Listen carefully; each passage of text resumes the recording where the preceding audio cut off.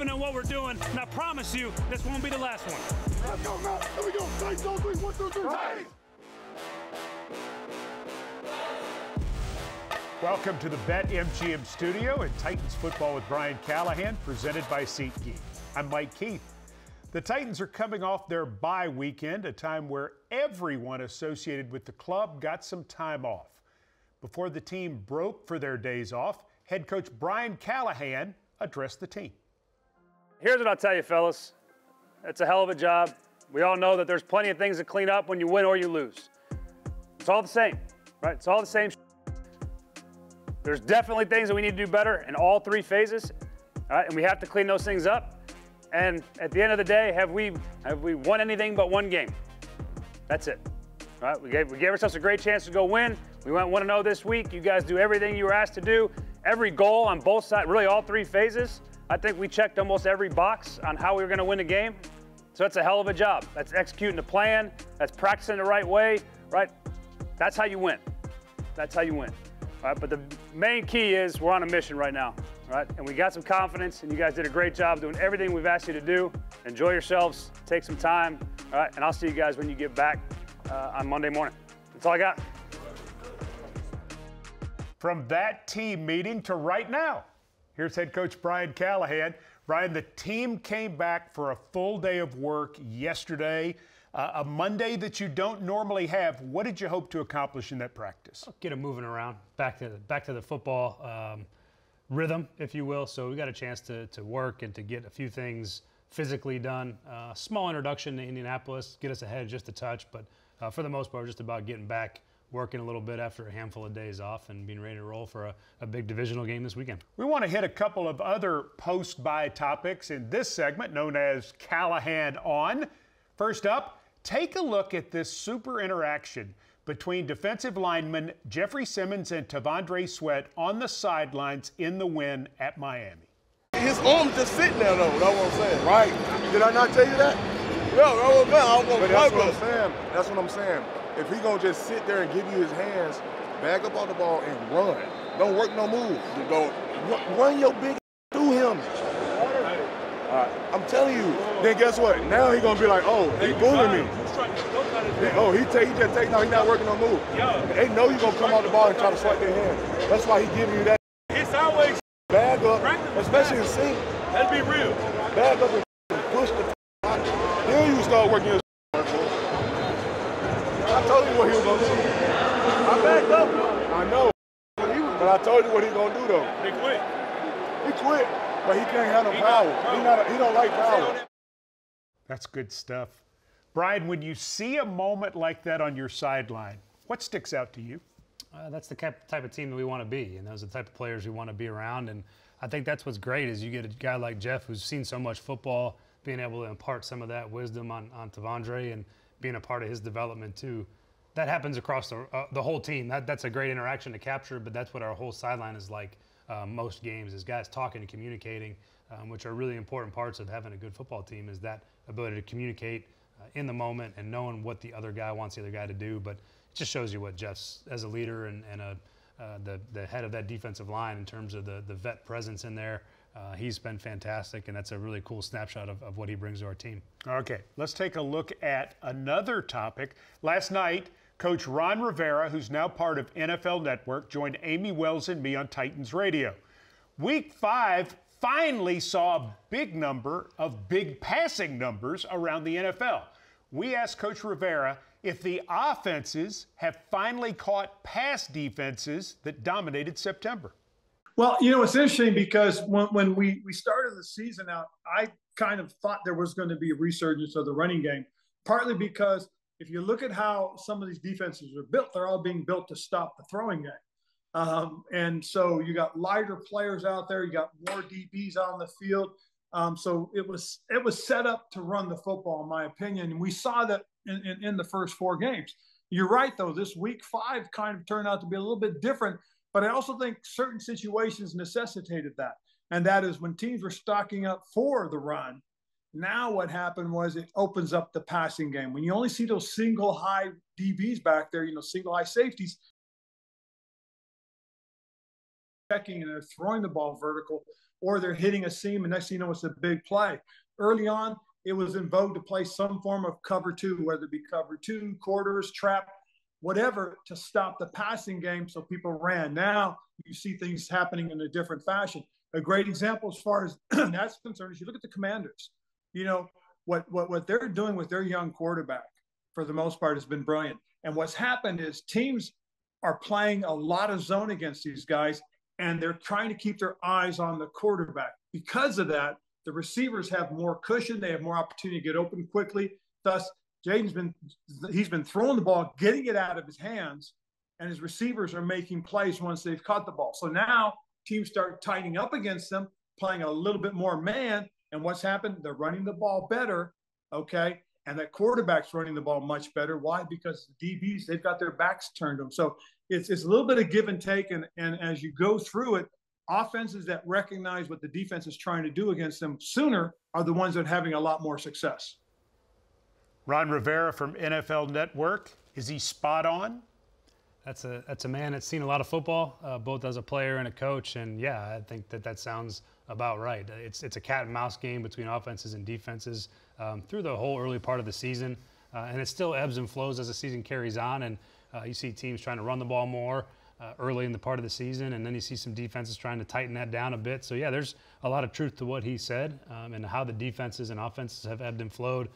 You saw obviously an explosion this week, a little bit more points, a little bit more passing than the last handful. So, yeah, pretty astute observations from a man that knows football about as good as anybody out there. When we continue with Titans football with Brian Callahan, we review Titans tape on a defensive play that helped win the Miami game.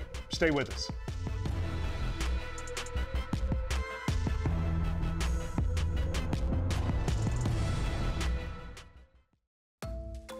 Welcome back to Titans Football with Brian Callahan, presented by SeatGeek. Last Tuesday at our Titans tape segment, we showed you one of the big offensive plays from the win at Miami 8 days ago. Tonight, we look at one of the biggest defensive plays from that victory.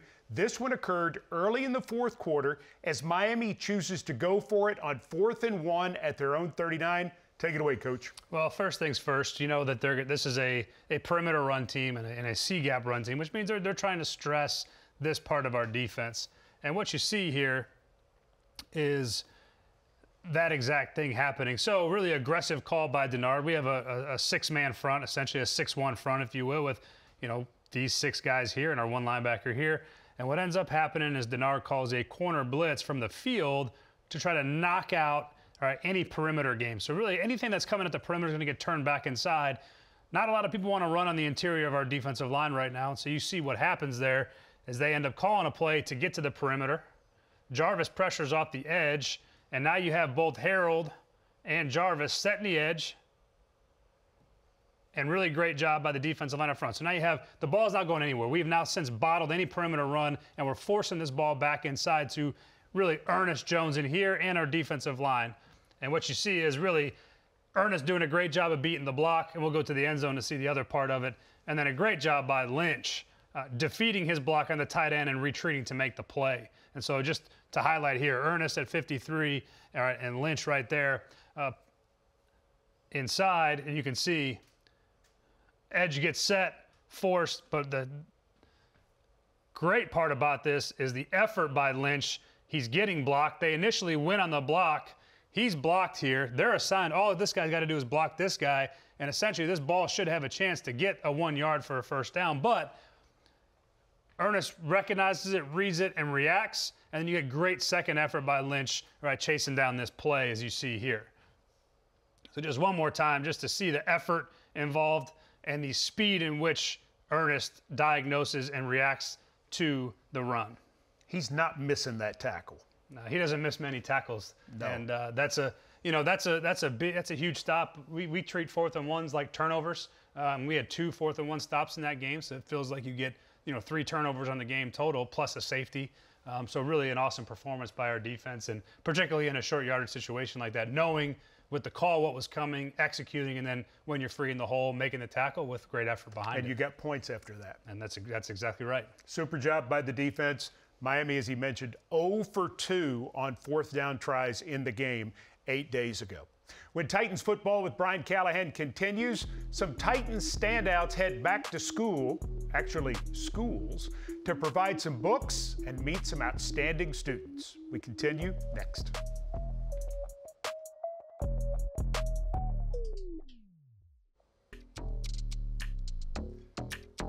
Welcome back to the BetMGM studio as Titans football with Brian Callahan continues, presented by SeatGeek. Win, serve, entertain. That's the organization's mission. And recently, quarterback Will Levis and linebacker Kenneth Murray joined T-Rack and Titans cheerleaders to deliver books to not one, but two Metro Nashville elementary schools. The visit is this week's SeatGeek Sound. Enjoy. What up, what up, what up, what up, what up, what up? What's up, guys? It's Will Levis. We are out here at Cumberland Elementary with some teammates here to hand out some books. Just enough. My last one. Here we go. You're welcome.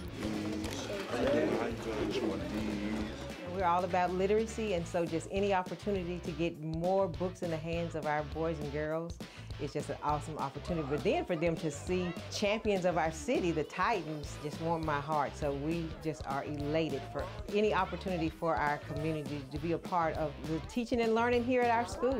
You gonna share? Nope. No. High five. Whoa.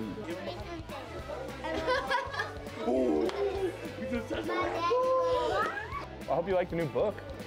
It's a good one. I'm sure you guys do your reading, okay? You promise me? You know, anytime you get to get in the community and just connect with people, especially kids like this, how much they look up to you and how much of an impact you can make on them, just try to take advantage of those opportunities when you can. Oh my gosh, today was so much fun.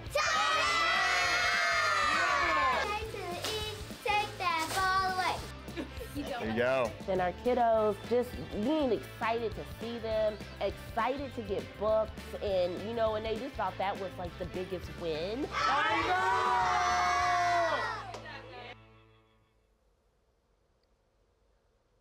Like that SeatGeek sound, Brian, various groups of Titans players go into the community every Tuesday.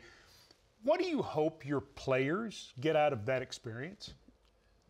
That they understand the platform that they have and the difference they can make. And you see just from the kids and the excitement, the experience, that's something that's very small for them and just requires a little bit of time, but can make a huge impact on one of those kids or multiple of those kids in those moments. And so that's what you hope, that they understand how much they can do good for the kids in the community and to keep doing it at every turn possible, because it's really cool to see our guys do those things. And they will never forget it. The young people I speak of. Never. They'll remember the day the Titans came to their school. They'll tell that story for a long time. They'll tell that story forever.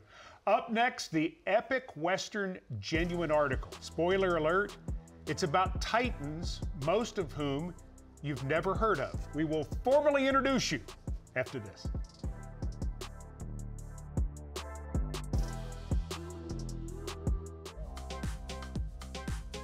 The Tennessee Titans have a team that you can count on. Actually, more than one. You know about the team on the field, but I'm going to tell you about the one off the field in this week's Epic Western Genuine article. Titans employees are totally committed to helping people and volunteer hundreds of hours per year in the community. Recently, Titans employees teamed up with folks from various teams around Nashville for a food packaging event at Second Harvest Food Bank. This is hard work that makes a difference. The type of hard work that Titans employees commit to doing multiple times per year. We're very excited. We're here with our friends at the Nashville Predators, Nashville Soccer Club, and Nashville Sounds, and we're here to do a sorting event for Second Harvest Food Bank. Lay flat on top of the mill. If you don't have any at your station, feel free to grab some more. These service events are so important to us. It's a big part of our mission statement, being win, serve, entertain. Service is a key piece of that. It's a fun time for our employees to get together, to bond across service lines, across departments that we don't always get together. And where are you originally from? Oklahoma. Okay. Canned goods. We need all of it. It's such a beautiful act of community to see everybody come together, seeing the Sounds and the Titans and the soccer club and the Preds all come together, working to fulfill a common mission of helping our neighbors in need. It's huge.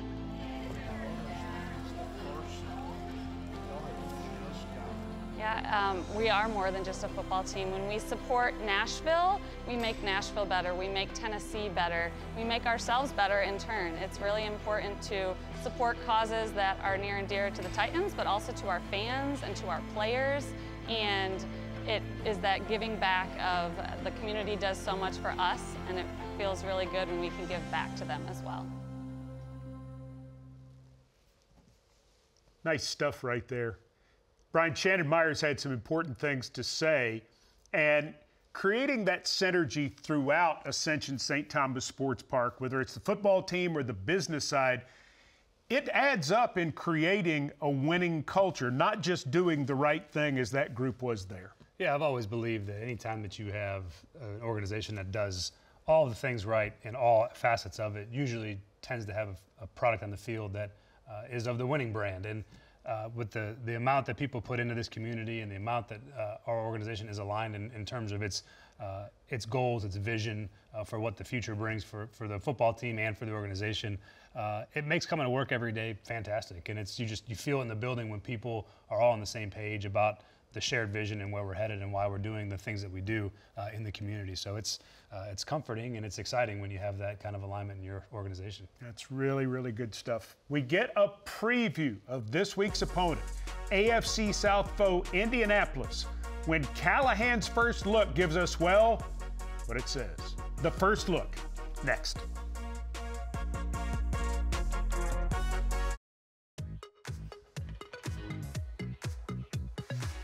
Callahan's first look is presented by Nissan.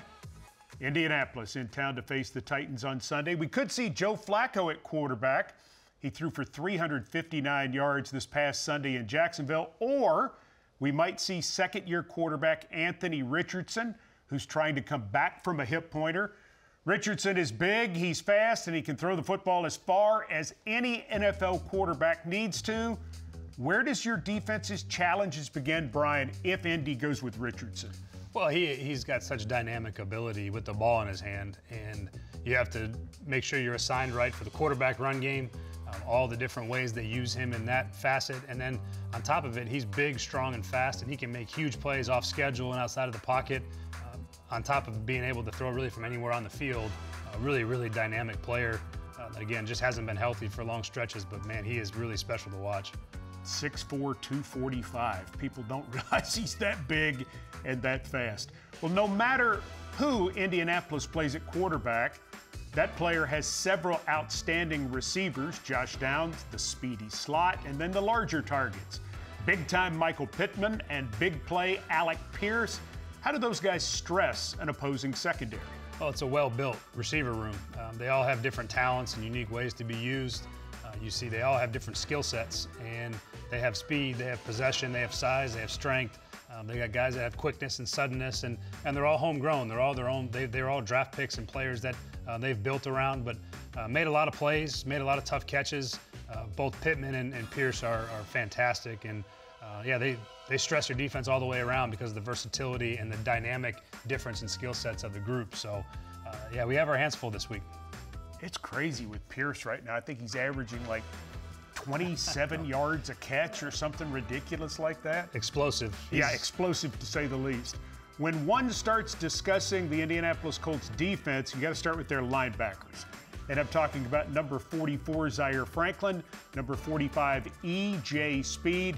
They are two of the leading tacklers in the entire NFL. Why are Franklin and Speed so disruptive? They do such a great job within their scheme. They know how to play the defense. They have a ton of confidence in the scheme and what's asked of them. And then on top of that, they got great physical gifts. They can both run sideline to sideline. They're very physical, but you can see what sets them apart is their intelligence and operation within the scheme, where they can go trigger and make tackles. They know how to defend the pass. They know what passing concepts give them stress. They're a really, really good linebacker tandem in a scheme that fits their skill sets very well. If you don't get those guys accounted for, play's probably not going to work, right? They are hard to get accounted for. Yeah. It's hard for those offensive linemen to go block them. They're really good. All right, that's Callahan's First Look presented by Nissan. The Colts will be in Nashville this Sunday to battle the Titans at Nissan Stadium. You can listen to the broadcast on Titans Radio. Our coverage begins with Titans Countdown at 11 a.m. Central. Kickoff set for 12:02. Titans Colts this Sunday on Titans Radio. For Brian Callahan, I'm Mike Keith. Thanks for joining us, and we'll see you next week.